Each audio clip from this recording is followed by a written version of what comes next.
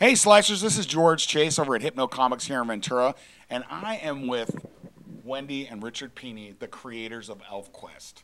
So we're going to talk to them a little bit about this awesome American fantasy book that's been around for, how long has it been around? 35 years this year. 35 years this year. I started reading this in '84 when it was under the Epic banner, and loved it, still do. Looking forward to what you guys have coming out in October. So for the people, we got a lot of new collectors. You know, a lot of young people are coming into the industry, which I love. Tell them a little bit about ElfQuest. Who wants to just give them the premise? ElfQuest was the beginning of a lot of things. ElfQuest was the first comic book series in America to be influenced by manga and anime, which at the time, to me, made a lot of sense design-wise, because the manga and anime style lends itself very well to fantasy. And our characters were action characters as well, and manga lends itself well to that too. So it was a serendipity to choose that. Yeah. Oh heavens! We did everything wrong in the beginning because we didn't know any better. We just wanted to get this thing out there. So we produced a comic that was black and white when mainstream comics were in color. We priced it at $1 when mainstream comics were 12 or 20 cents. It was fantasy. Nobody knew what to do with fantasy. And God help us, it was written by a woman. That was my next point. I mean, she is the creative lightning bolt behind this, and comics was then, and still to a large extent, is a boys' club. True. These days, even though there are more women in it than ever before. Yeah. It was also the first independent comic to make a real big splash in the direct market and then the newsstand market. No, it came out with Warp Graphics to begin with. That's our company. Yep. Okay. Yeah. And in fact, we still own it. We have licensed it. We licensed it to Marvel for reprints. We licensed it to DC in the early 2000s, and now we're with Dark Horse. We are independent. We are not isolated. Gotcha. Love creator-owned stuff. Epic was a creator-owned banner for Marvel back in the day.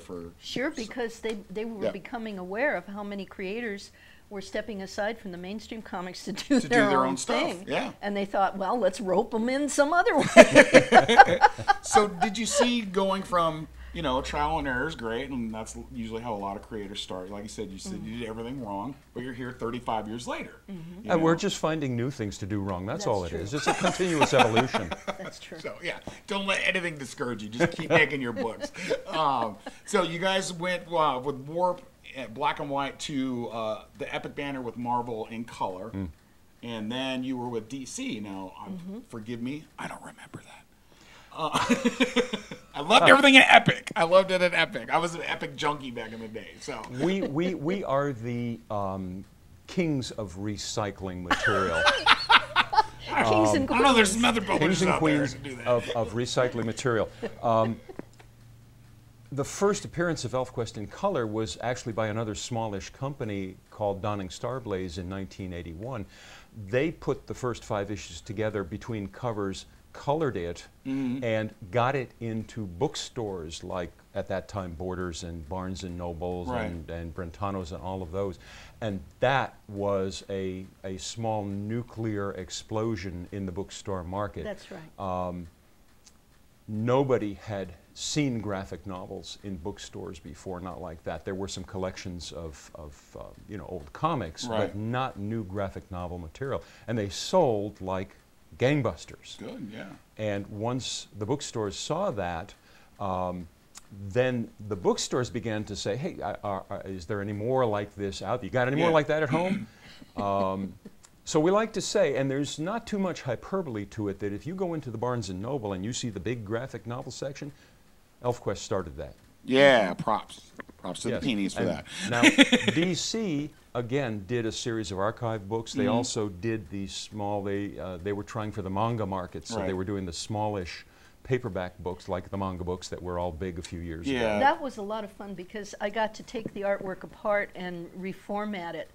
back in the day, back in the 70s, it was kind of a style in comics to load pages with panels and lots of word balloons. Yeah. Pages were very crowded back then, and I followed that motif.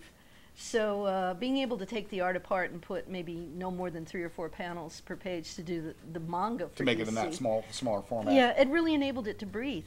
Yeah, that's So good. it was fun to do that. Oh, yeah. Maybe give you an opportunity to go back and like do some, you know. I did, because there were points at which I had to either lengthen a panel or add more material because I took a balloon out, Right. and so people got a different reading experience. with Different that. pacing. Exactly, different pacing. Good. I like it. Yeah. So it was fun. Yeah. Let's talk about, you guys are now with Dark Horse now. Oh, yes. October 9th, I think, is Yeah. your special. One shot's coming up.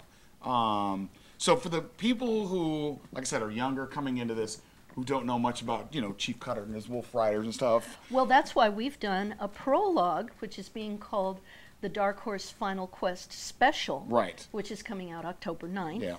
And premiering at New York Comic Con. Okay. And the purpose of the prologue is it's a 60-page graphic novel, Nice. which reintroduces old-time readers to the characters and what they've been doing and what is likely to happen now. Okay.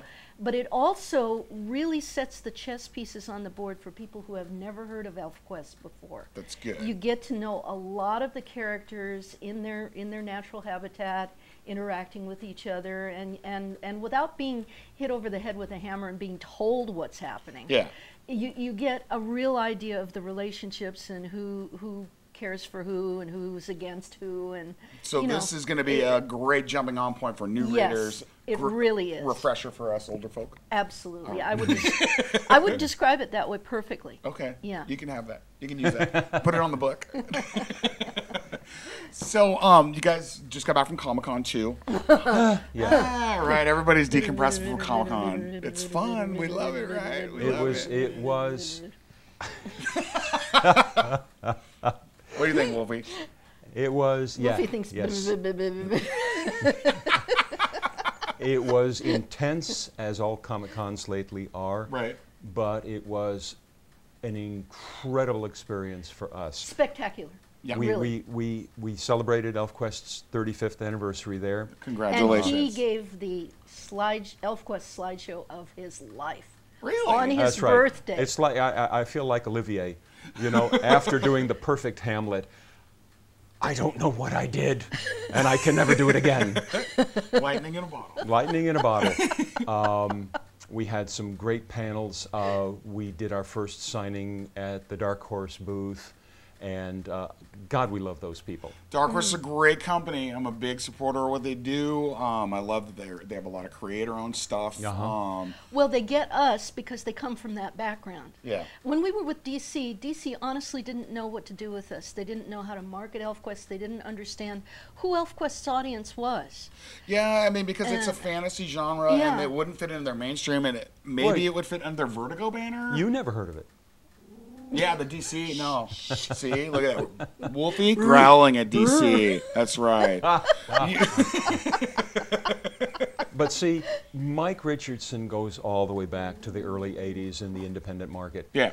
Independent comics, and we've known him for that long. Yeah. So he's been kind of quietly courting us for a while. And when it came time for us to make our next move, our next big move, we had some good discussion with Mike and Dark Horse, and ultimately went with them because they've got plans for ElfQuest that are blowing us even away. Good. And we good. share a little history with them. They made some fabulous merch for us, some lovely ElfQuest ceramic figures that are practically sold out, we're told. Oh, really? So, and we're talking about doing more.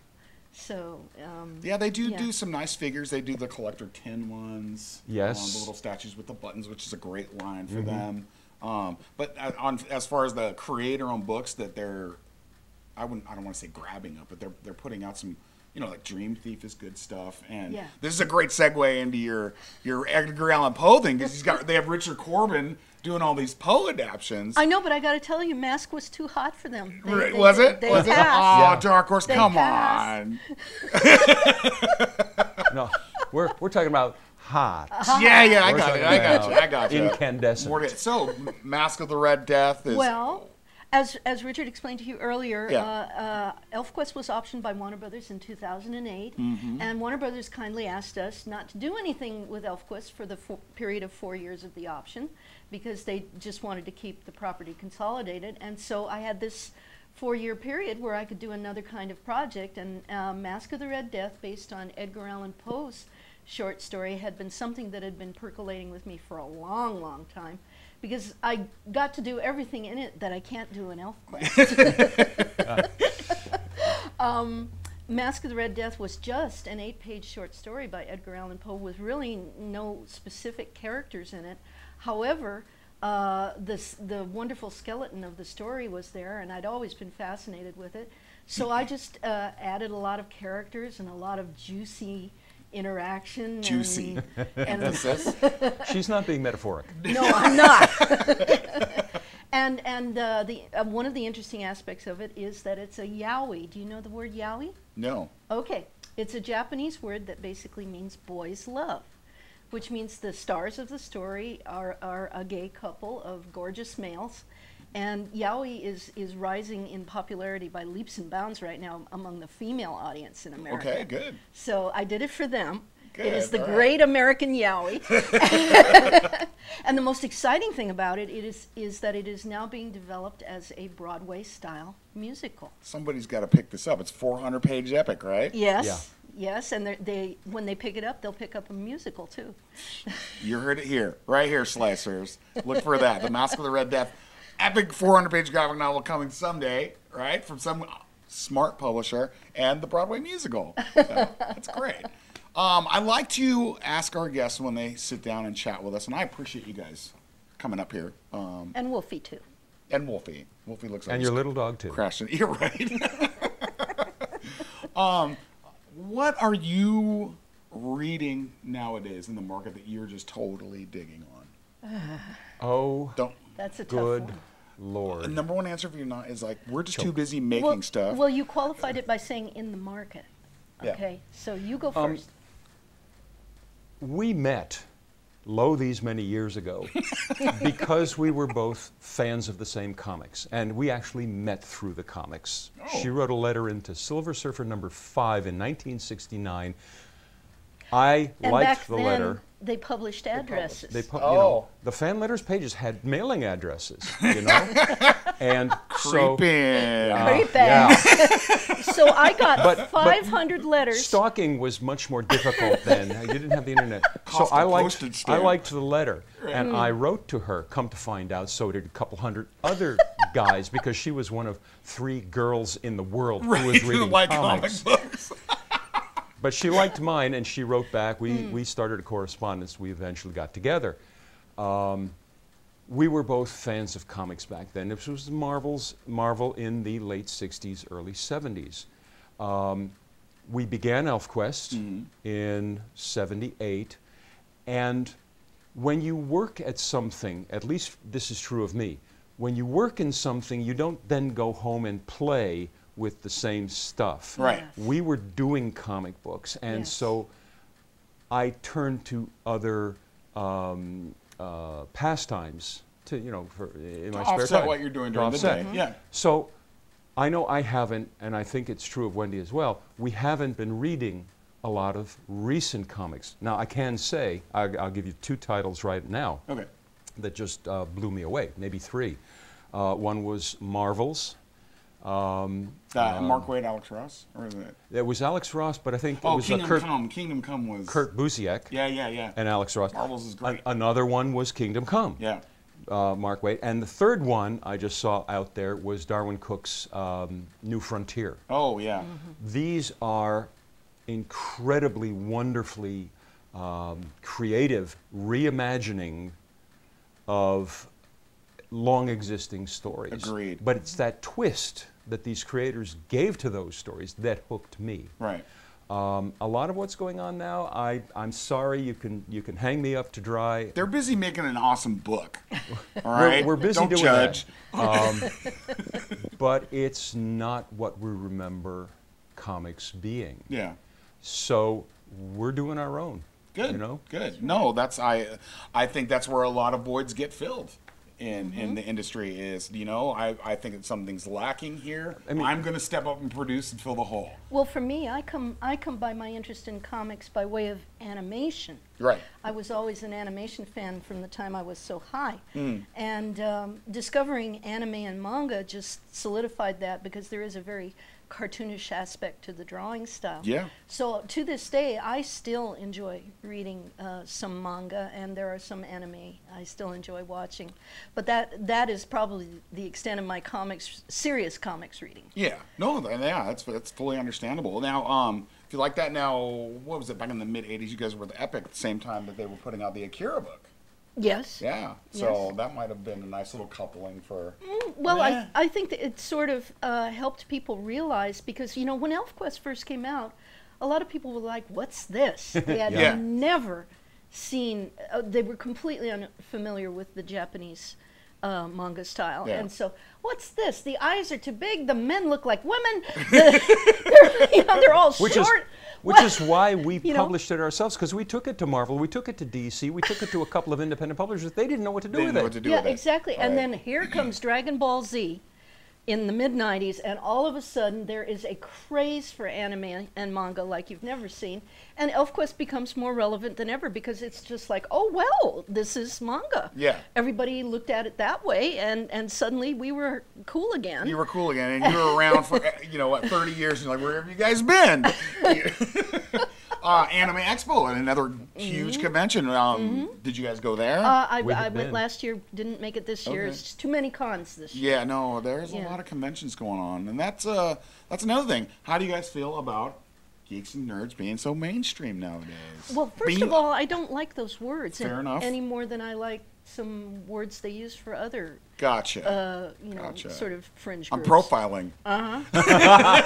Yeah. Now, there are plenty of people who do like our friend Stephanie Thorpe and Paula Rhodes proudly admit that they are girl geeks. Yeah. And they like that. But I've never liked those words. Okay, so let me rephrase. So, how do you feel about this medium and art form that we are all into being as mainstream as it is now? And I think it's successful. That's just I like it. I honor Big Bang Theory, and it's what now 5 seasons for making They're starting their 7th. Making it happen. Yes, I agree. I totally agree with you. If there's one source of making geekdom cool, it's that show. It is. And so it's been a big change, and a lot of people I'm going to say it, have been literally coming out.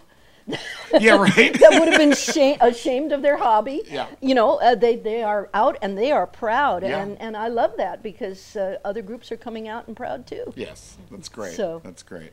Yeah, there are some retailers and other creators that just don't like Big Bang Theory. I personally, if we're going to keep this sort of hobby and medium going, you need new people. Mm-hmm. You need new people. You need younger people, and if it takes a show like Big Bang to bring them in, then I'm all for it as a retailer. Hey, Wolfie, how's it going? He's you taste good. So the other thing that I like to touch on is, we support creator-owned, we support local artists here. Mm-hmm. What advice would you give any up-and-coming or young creators if they're trial and error, anything? You go first. Well, okay. We get asked this a lot. Yeah.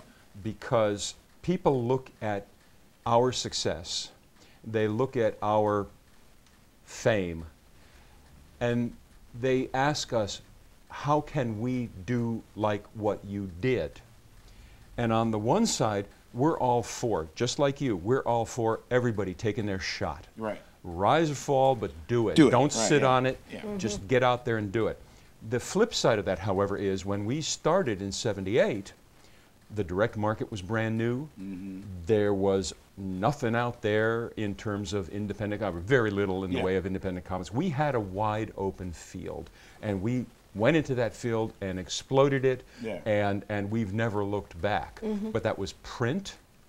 There was no such thing as the internet. Right. Mm-hmm. Everything that we got in the way of publicity. Yes, word of mouth. And what we say now is, you can't do it the way we did it. Right. The world is just way too different. Right.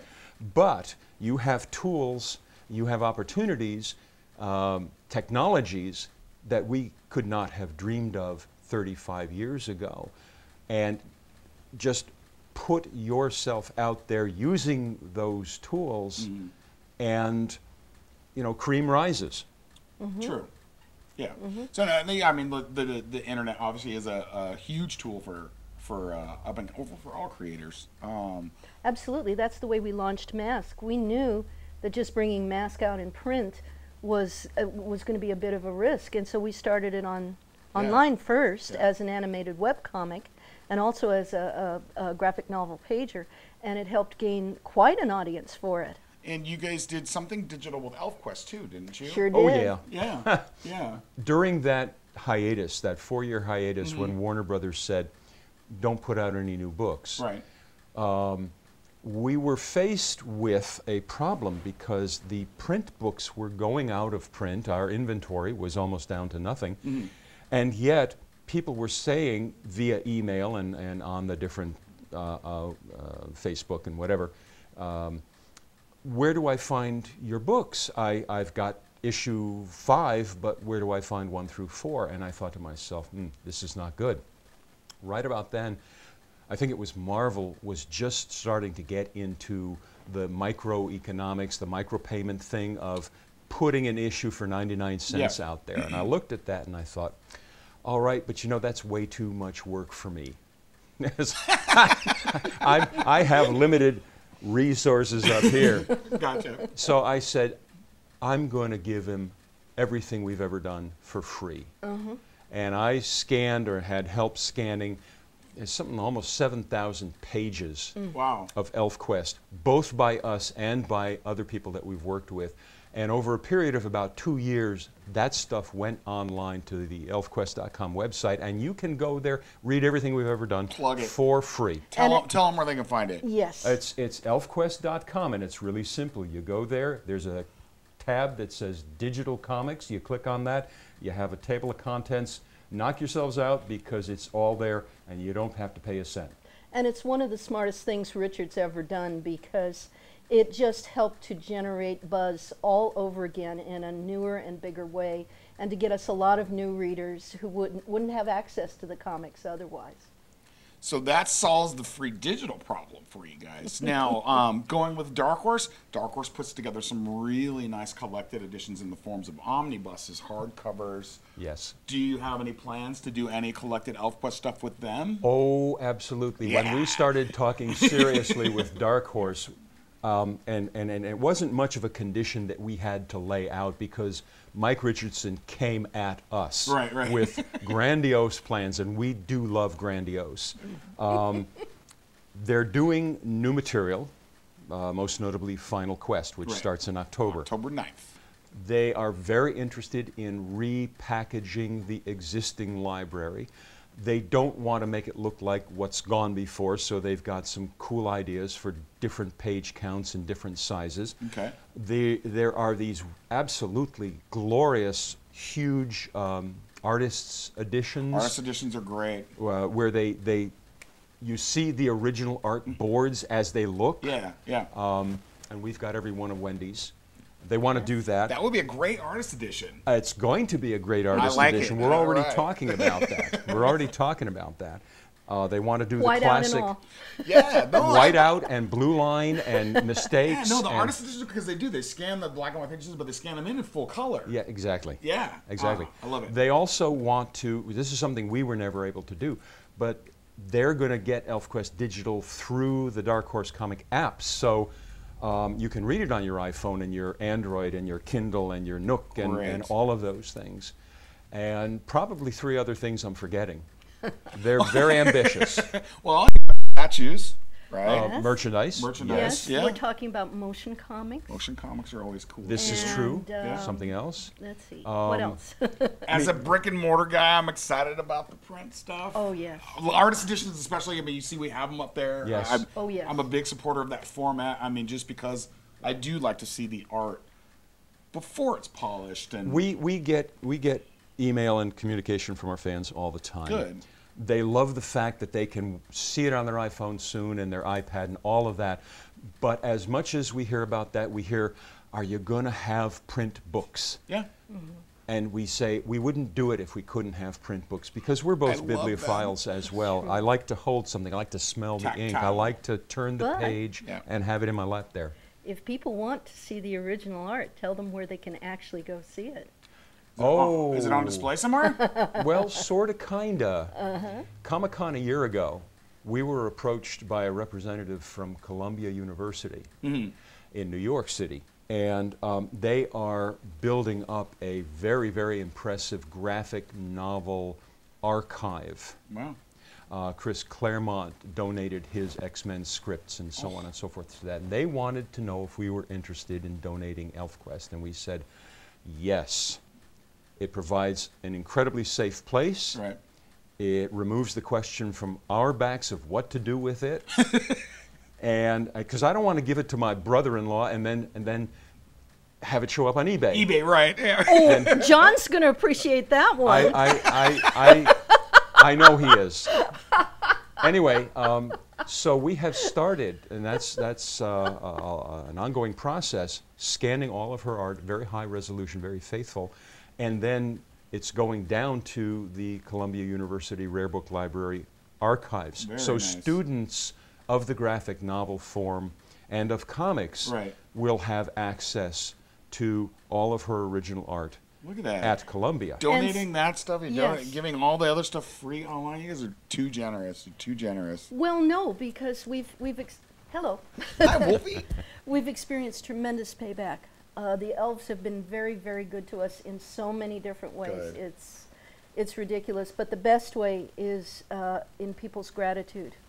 You know, just hundreds of people came up at San Diego Con thanking us for ElfQuest and actually telling us how it had affected their lives when they were young, and in some cases helped them through some very rough times. You know, comic books can be a safe harbor. Yes. They can be a safe harbor. I'm a fan of that. I think that they can change people's lives. Yes, So, they can. Yeah. Certainly changed ours. Yeah. Yeah. They've changed many. I mean, I'm a huge fan of the comic medium for numerous reasons. So, do you guys have anything that you want to close with, say, to your fans, other than go to your local comic book shop online, October 9th, we're going to, ElfQuest is coming back, but anything closing you want to say? John, I'm kidding. No, he's not. No. And I just want to say thank you right back to our fans and friends who have supported us for 35 years. All right. Now, I want to say thank you, Richard and Wendy, for coming here and sitting down with us. I love to sit down, especially with creators that I enjoy reading. I'm sorry I missed the DC run, but I have all the epic ones. So thank you again. And Slicers, be sure to go to elfquest.com. Check out all the ElfQuest stuff that's online. Motion comics. Is there Motion Comics online? We don't have. No, that's not yet. Okay, I messed that up. The free comics. Free comics. But the elfquest.com and maskofthereddeath.com. Yes, Mask of the Red Both Death. of those sites, both of our major properties. But don't go to a mask if you're under 18. Yeah, don't do that. Don't do that. Just don't tell anybody you're doing it. All right. Thanks. This is George from Hypno signing out, Slicers. Have a great day.